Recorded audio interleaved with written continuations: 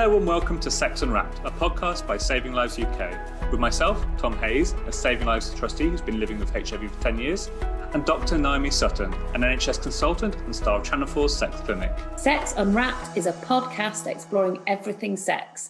Together with our guests, we'll be exploring sex, sexuality, sexual health and sexual pleasure. Basically everything to do with sex. So slip into something more comfortable and let's go.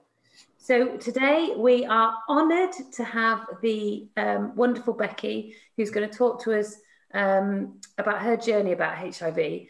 So Becky works as a service user engagement lead and training coordinator for HIV support and prevention services, BHA Lead Skyline.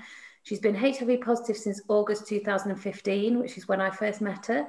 She's a teacher, trainer, HIV activist, peer supporter, and a single mum to one daughter. She's passionate about normalising HIV for all and making sure women are always included in the HIV conversation. And from my point of view, I mean, you know, Becky and I have known each other since you first got diagnosed, but you've always been an inspiration to me about your journey, which is kind of why, you know, I wanted you to be on this podcast, because one, you speak so eloquently about HIV, but also you really have transformed your life. So hello, Becky. Hi. Hi, welcome. Hi, everyone. Thank you for joining us. So, Becky, could you kick off with maybe telling us a bit about the point of diagnosis, but so kind of what you felt or what you heard about HIV, what you thought of HIV, and then I guess the point of diagnosis and how you felt. So kind of, it was a dark time, wasn't it?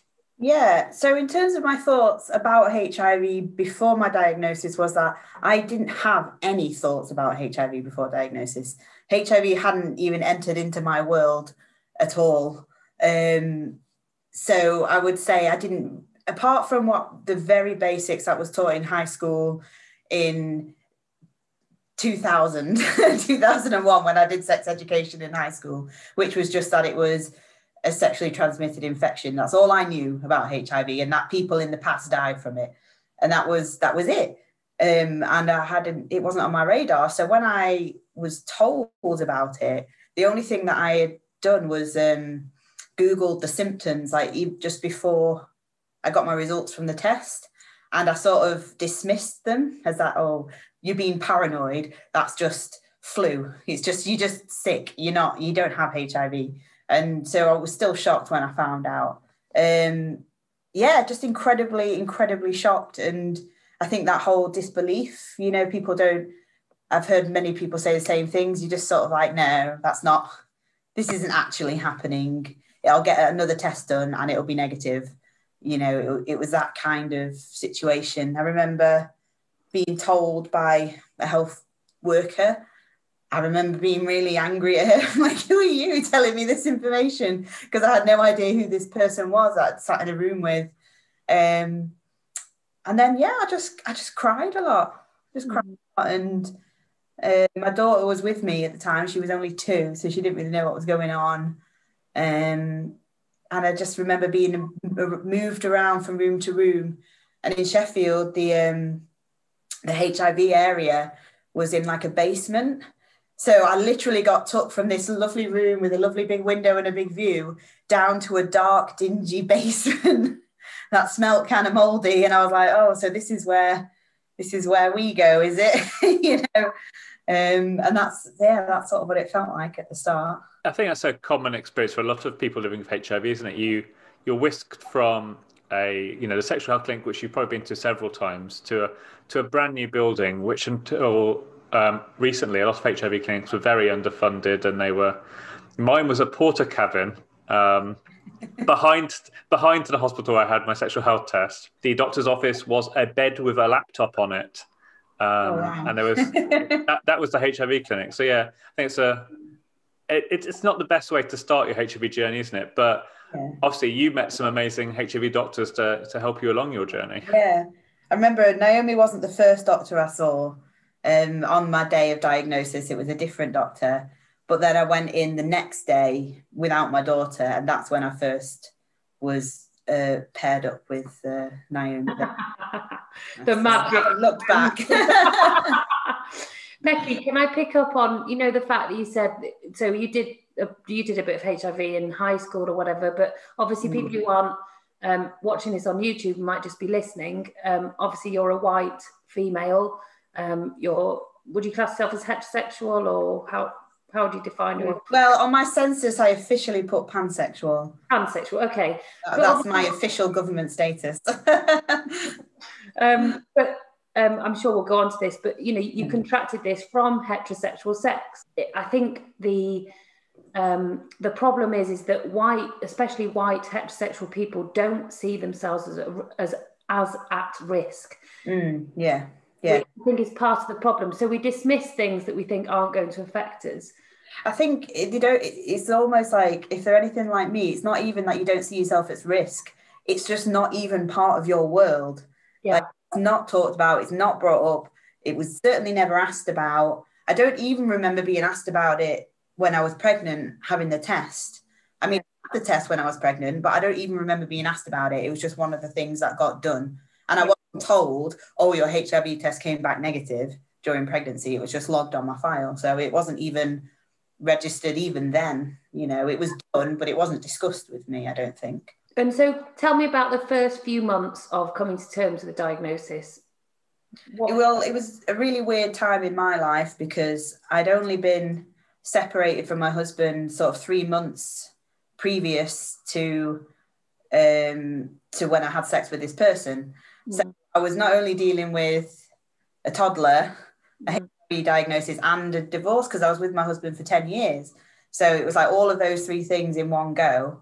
I made it a lot worse for myself, shacking up with this guy who had given me HIV as well. So I just clung on to him kind of as just something there, because I was going through all of this and I just wanted someone else there to go through it with me. So it was a really dark, depressing time. I lost a lot of weight. I've looked at my weight loss since then. I asked for them back from the clinic and it's massive. So I was about 16 stone before I met this guy, and I'd gone down to about 14 stone before I'd got my diagnosis.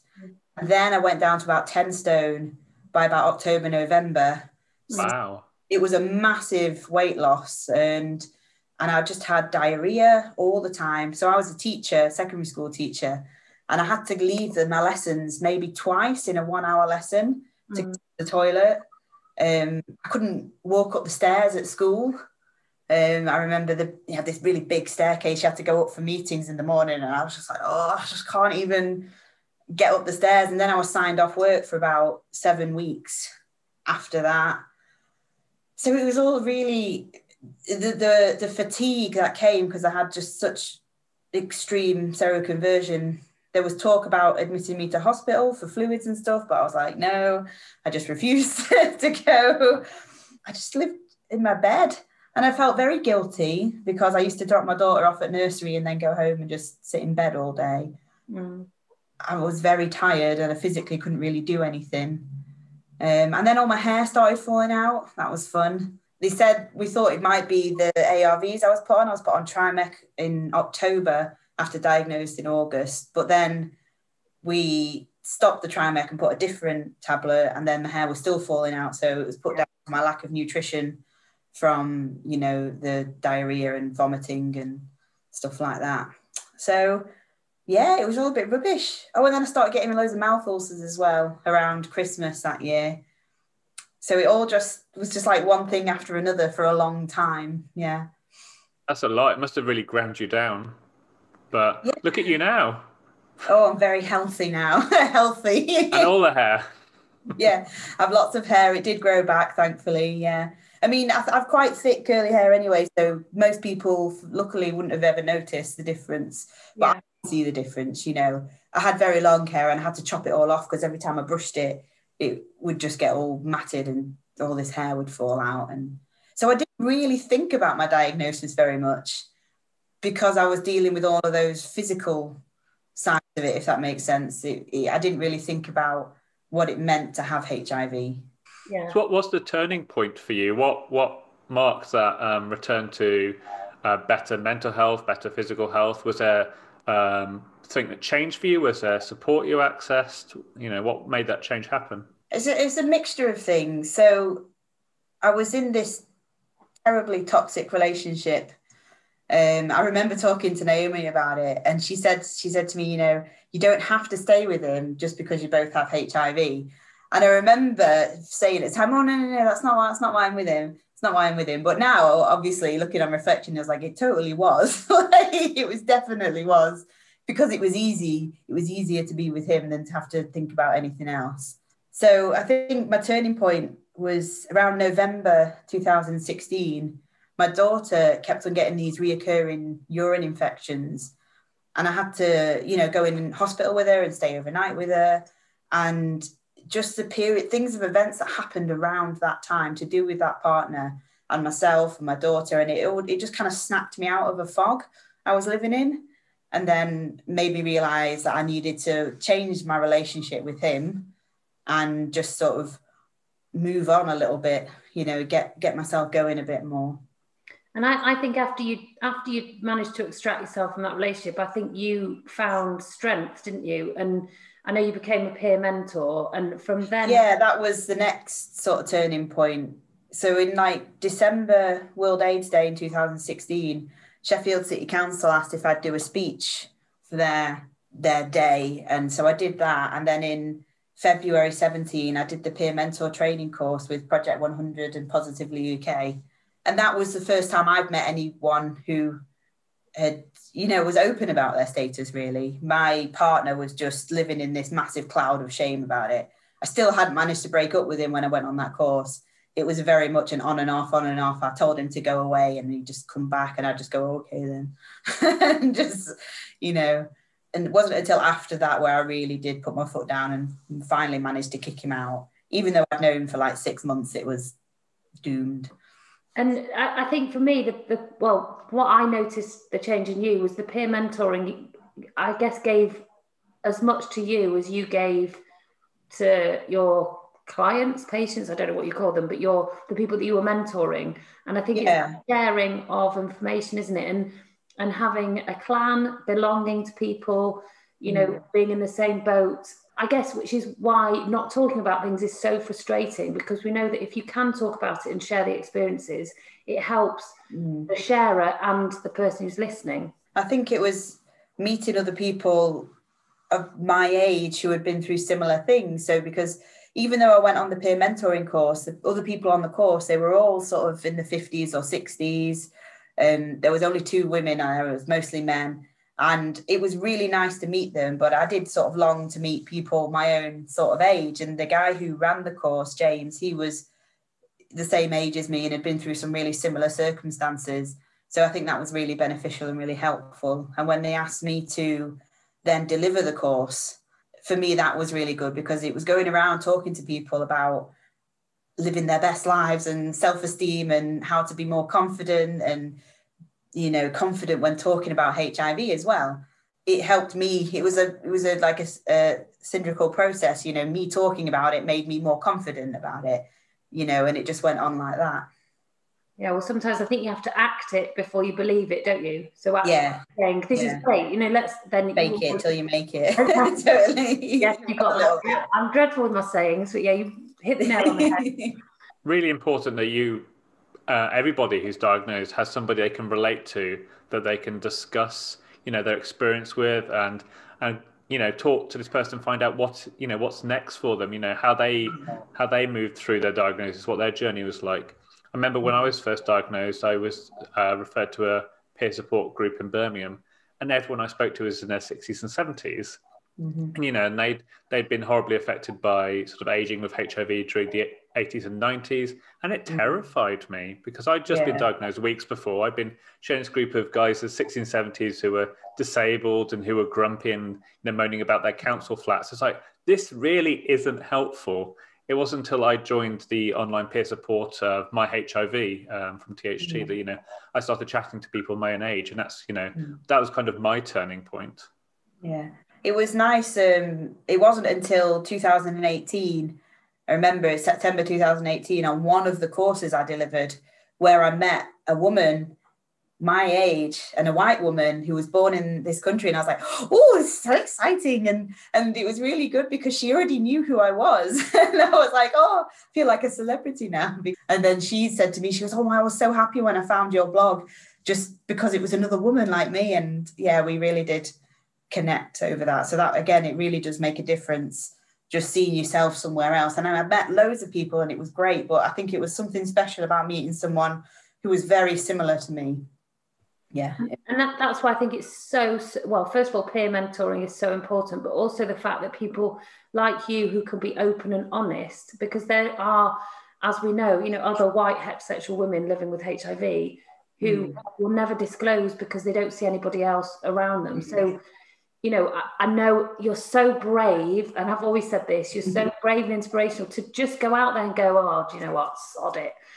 This is me, and not be ashamed of it. How, just throw off those shackles and get rid of the stigma, I suppose. And it is hard. It is really, really hard. So I know, we've discussed a bit about this in clinic over the times, but tell me a bit about what it's like dating with HIV and going through the process of having to tell someone your status. And I must say, Becky was the person who pulled me up on the word disclosing, because a lot of HIV doctors will say, have you disclosed? And you're right, it's not a criminal, it's using kind of a law term, isn't it? Disclosure. It's not about disclosing something, you don't have to, it's about telling somebody. So since then, I have tried my best to thank you. That's nice. Tell us what it's like on the dating scene as a white heterosexual woman with HIV. When on earth do you tell people? How do you go about it?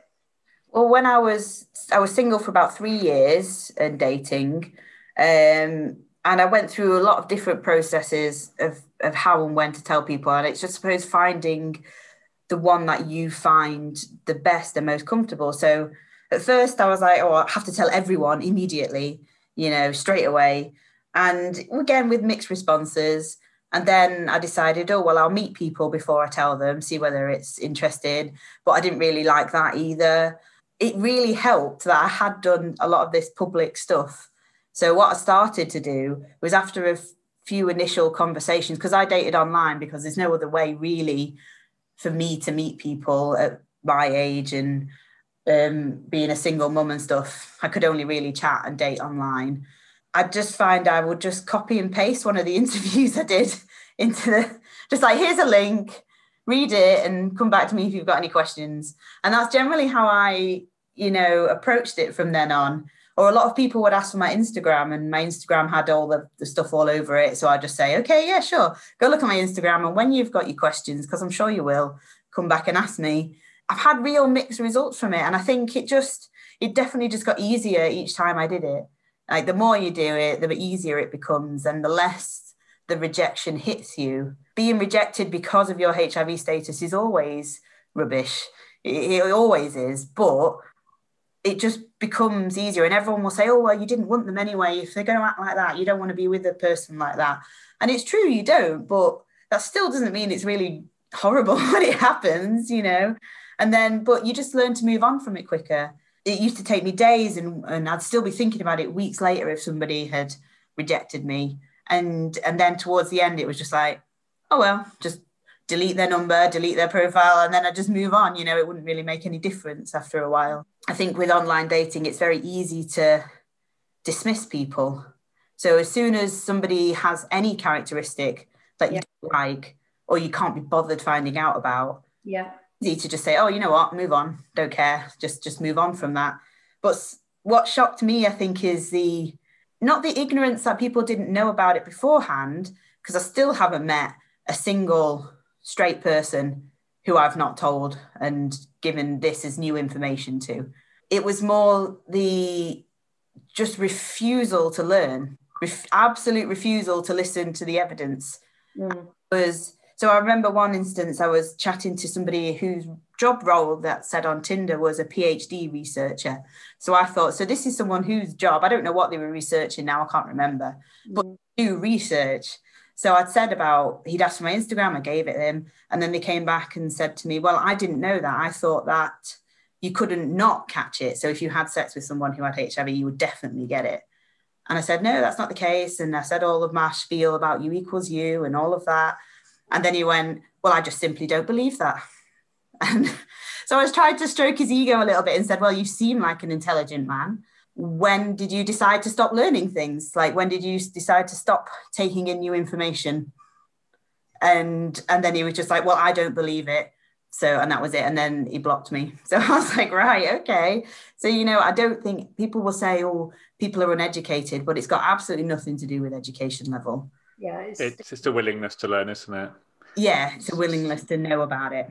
So you touched on U equals U there, which is undetectable equals untransmittable for people who haven't heard that. Do you want to explain in your own words what U equals U means? Because I mean, Naomi could explain it, but she's a doctor. No, spiel. I want to know what you say to these Tinder people. Give us your spiel. So my paragraph that I used to copy and paste over, because I had it in my notes, I just copied and pasted it over, was said that I'm HIV positive. I take medication which suppresses the virus in me, which means I become undetectable. And then I put in brackets, U equals U, Google it. I say that means that the virus in my body is suppressed and that I can't pass it on to sexual partners. Yeah. And that's just what I said. And then I usually copy and pasted a link of one of the articles that I had done, which has links to like THT and National AIDS Trust and that, you know, for the statistics and that to it. So I'd leave it to them to research, because I'm not going to spoon feed people the information. I'll give them the information, and then if they want to go and research it further, then it's up to them. How did you feel the first time that Naomi told you that you were undetectable? And did you know what it meant at the time? I remember the conversation with the nurse, Karen, I think it was, about being undetectable. But to be honest, I didn't really think about it at the time, because I became undetectable very quickly after my medication. I think it was after like 6 weeks, and they said you're undetectable, and I was like, right. Like, it didn't mean anything to me because I was so unwell. And I was still with that partner. I hadn't even thought about what that would mean for my health, because I was like, well, I was still sick. So I was like, well, it doesn't mean anything because I'm still ill. And I'm not having sex with anyone other than this one person, who had HIV as well. So I didn't really think about it. It wasn't until, when was it? I was going to say the peer mentoring course at early 2017. So I'd already been undetectable a year and a bit for that. But that was when they really talked about it, and they talked about what it meant. And I think before then, because me and my partner had experimented sexually with other partners, so I had sex with other people, but I'd always felt guilty around it. You know, I always had that sense of guilt that I shouldn't have done it, even though I was undetectable and I wasn't, you know, putting anyone at risk. But I think that little bit of shame and guilt was still there, that I was putting someone at risk, even though I knew I couldn't pass it on. And it wasn't until the peer mentoring course that actually it really stuck in. Okay, no, this is true. This is fact. And I remember going back to the nurses that are there now in Rotherham and just saying, why don't you tell patients about being undetectable? And they're like, oh, our hands are tied by the NHS and we can't quite. And I remember just every time I went for an appointment, I was like, can you tell them yet? I was like, and then it was later, was it that year or the next year? I think it became. Yeah, it was only 2019 that BEVA, so British HIV Association, made the statement and, you know, got on board with the U equals U campaign. So before then although there was lots of evidence out there, and I guess in perspective, I think for scientists or doctors or medics, we are evidence-based, and the issue is you're trying to prove a negative. So it's which is why you need vast numbers. So obviously, just to kind of, for people who are listening, the partner studies were revolutionary, really. Well, there's been several studies, but basically thousands and thousands of sex acts with serodiscordant couples. So one patient has one partner has HIV, one partner doesn't. And there were no transmissions. But I guess as scientists, we're waiting for that one to disprove it. So I guess we were slightly behind the curve, and you're right, you know, the U equals U campaign started in 2016, I think it was, in America. But for all the or the bodies, I guess, to get on board for then us to feel safe and I guess covered, and that we could then get on board with this campaign. It did take a long time. No, I understand what and I think I just wanted to be one of those pushy people to. Well, you were. if you've got to fight the fight, haven't you? That's right. Well, that's what I thought anyway, because it's always like, why don't people know? People who I told about my status that I was dating who didn't reject me because of it, the main thing they say is why don't we know? Why doesn't anyone know about? Why hasn't this been in the news? Kind of thing. It's so frustrating that we haven't had a massive campaign like there was in the 1980s. I guess saying this and expressing this. And I know It's a Sin came on, and we've already discussed this, me and Tom, but it was such a missed opportunity. They could have put something at the end, like a follow-up of. But actually, this is what it's like nowadays. And I was very disappointed there wasn't one of those black screens at the end, which simply said, "Now with medication, live long, healthy lives."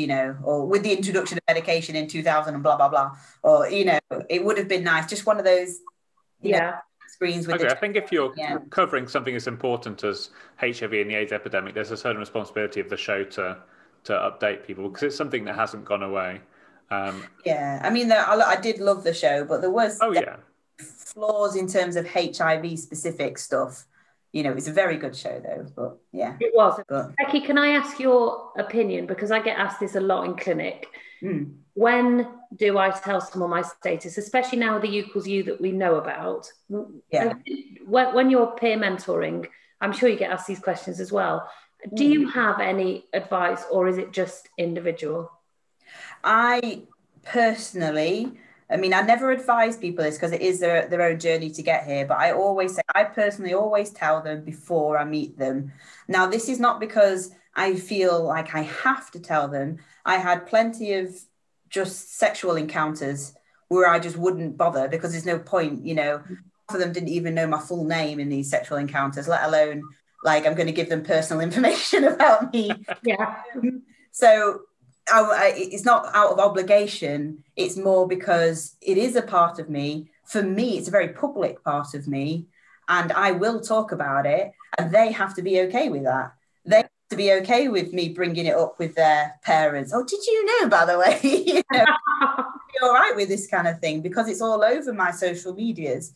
So I always said, for me, I would chat to them for a while, but before I chose to meet up with them, if it was going to be a dating situation and not just for sex, I would then tell them beforehand, because I would rather not waste my time on someone who can't be bothered to look at scientific evidence. And I guess I think sometimes there's a perceived stigma, isn't there, that isn't always necessarily there, especially with education. But I think it's the fear of the stigma, isn't it, that holds people back a lot. Yeah, I understand that I'm in a very privileged position as well. I was free to tell my friends and family about my status, because I know that I wouldn't be rejected because of it. And I know that if I was rejected by one people, I have other friends that I am able to go to for support who would accept me, because I had different groups of friends, not just one set of friends.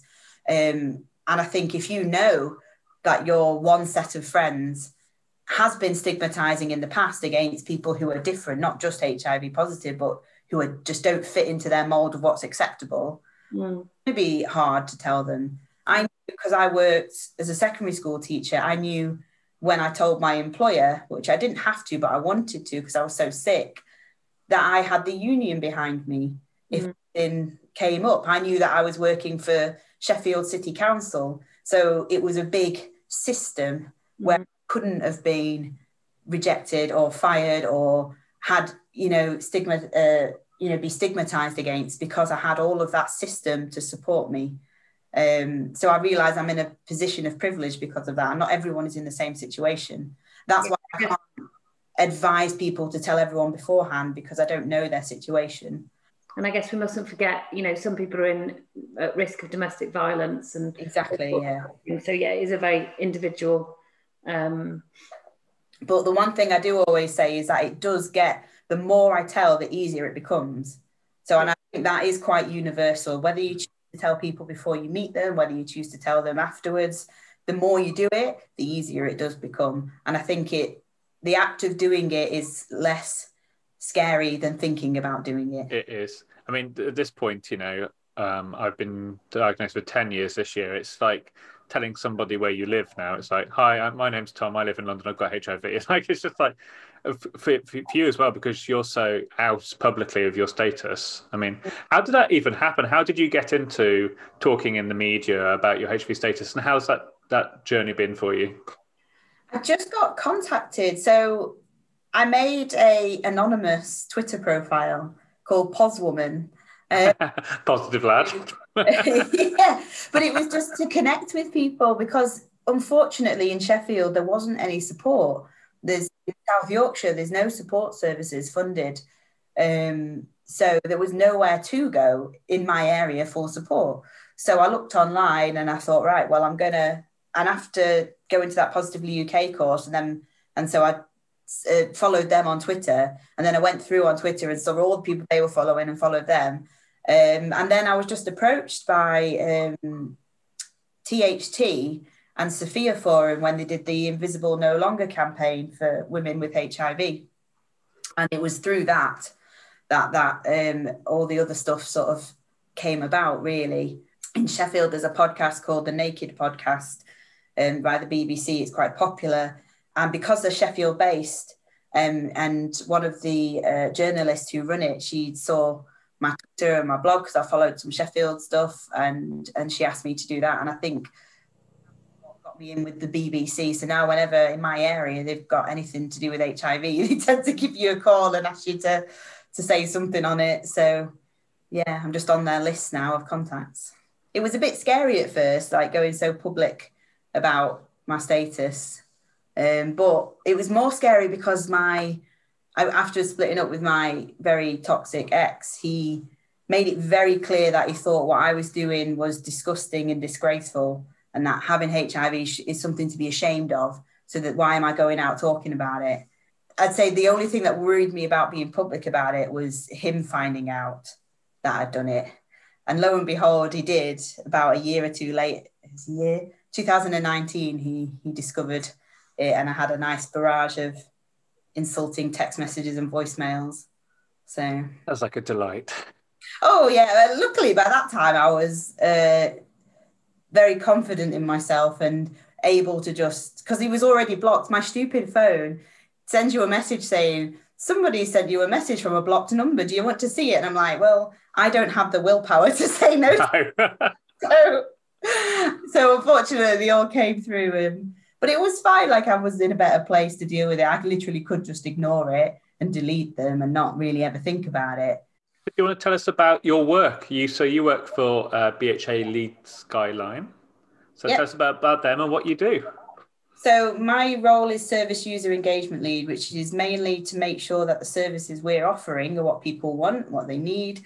We are a support and prevention service. We're one of the few, I think there's only one or two left in the country that is funded by the council.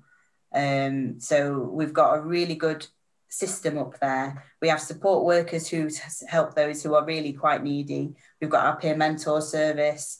We have our prevention team who are funded to work in Black African communities. But we support anyone living with HIV. And then I deliver a lot of training to other services and council and sometimes schools and universities, things like that.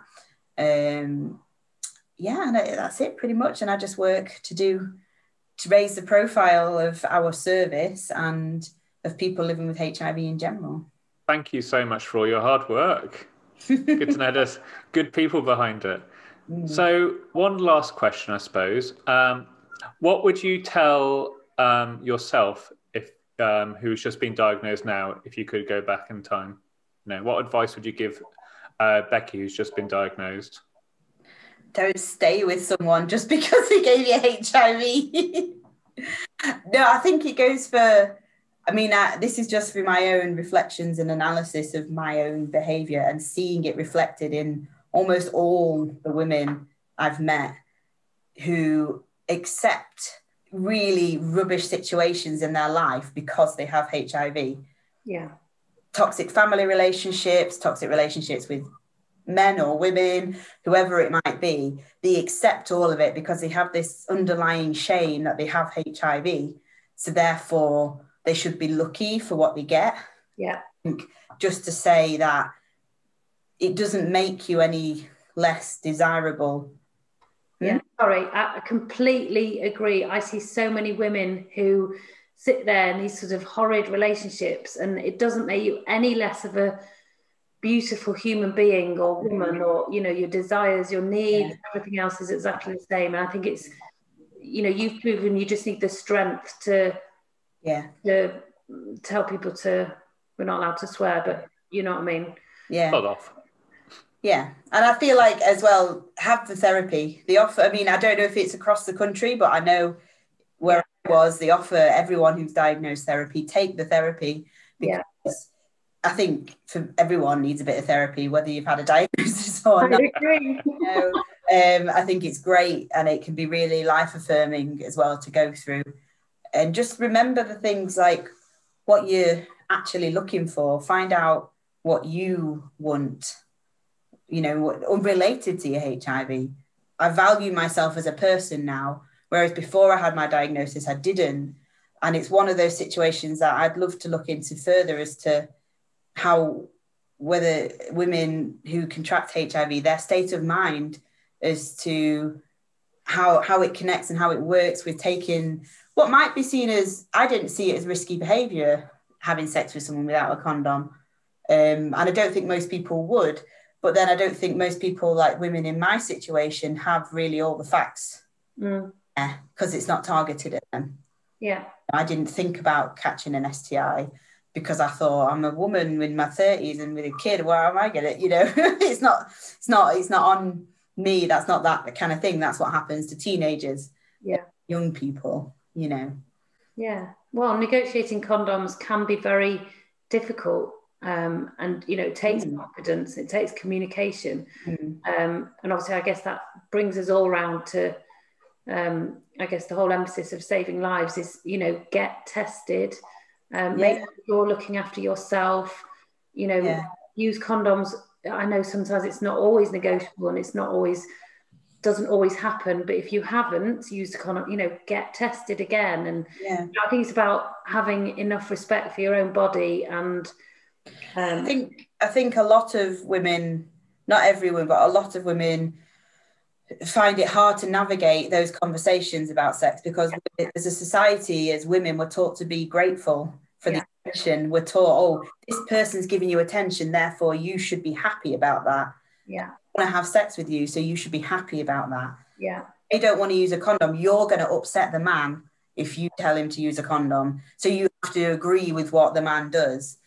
I saw a lovely post on Instagram about someone making some cartoon about it was a heterosexual relationship and him saying, but I can't orgasm if I use a condom. And she was like, welcome to my world. I probably won't be orgasming either with you. We'll navigate it together.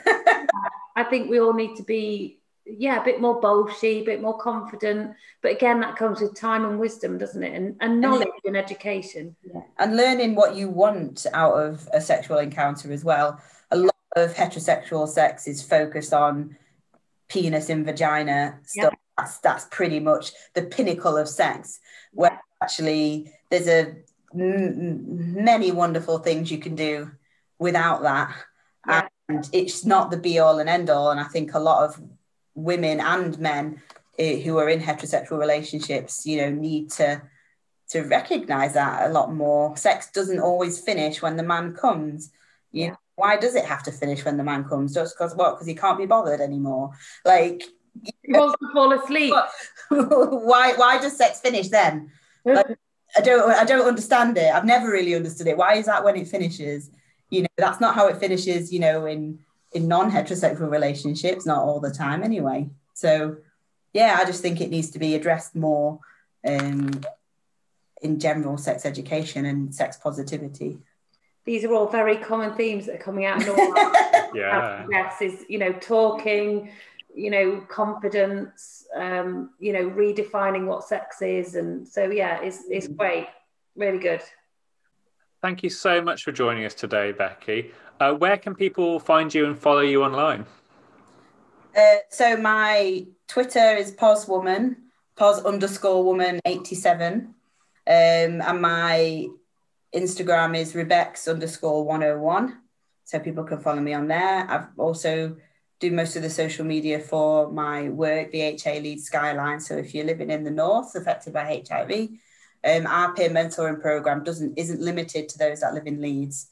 We can outstretch to North Yorkshire as well. So if you want to get in touch with me or through the HA Lead Skyline.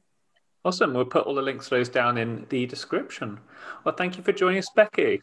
Thank you. Have a great week. Bye. Bye. So that's today's show. Thank you for listening to Sex Unwrapped, a podcast by Saving Lives UK. Please remember to subscribe to us on Apple Podcasts or Spotify, SoundCloud, or wherever you get your podcasts. Saving Lives is a UK charity committed to improving the sexual health of the nation. To find out more about Saving Lives UK and to find out where you can get a sexual health or HIV test, head to savinglivesuk.com.